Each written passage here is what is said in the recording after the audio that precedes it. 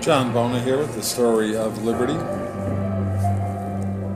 Tyrants have existed from the beginning of time. When we look at the Roman Empire, we look at a tyrant named Diocletian. He was the Roman emperor from 284 to 305. He was born into a family of low status in the Roman Empire, and he rose through the ranks of the military to become a cavalry commander to the emperor.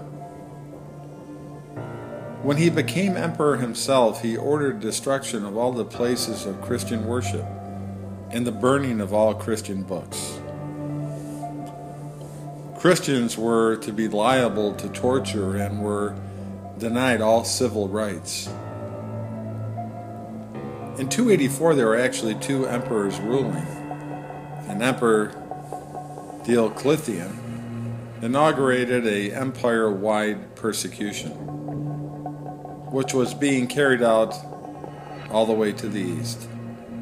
He took the 6,000 people he knew to be Christians, and he marched them into France, and he told them that he wanted them to bow down and worship the image of the emperor. When the leaders of the Christian Legion denied, and they said, "We know what you're asking of us. You're asking us to do the impossible." These Christian captains of the squads actually wrote a Declaration of Independence, which sounds very much like our own Declaration of Independence. And they stood against that emperor, just as the emperor stood against God. In it, they basically said, "We're your finest soldiers, and we will obey you, Emperor, but we will not kill our fellow believers. We will not worship nor defame our God." Well, the result, of course, is that the emperor sent 60,000 men into the valley, and he had them take their heads off one by one as they stood in line. First, it was 1 out of every 10 men. And then he asked them again if they would like to obey and pay homage, defame their God. And they said, "No, we will not do that." They refused. And so he did it again until they were down to less than half of their people. They still refused. The Christians would not give in, and he simply went in and killed all the rest of the men.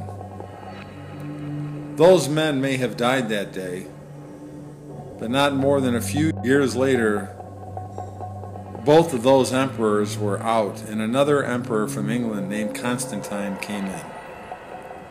As he went into battle outside of Rome, he saw a cross of light. That sight caused him to determine that his mother must have been right all along, that Jesus was Lord.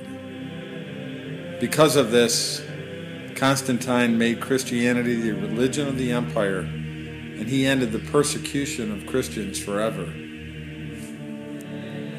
The sons and daughters of the Christian Legion, because of the sacrifice of their fathers, were able to grow up in liberty, understanding the gospel, and without dying for it.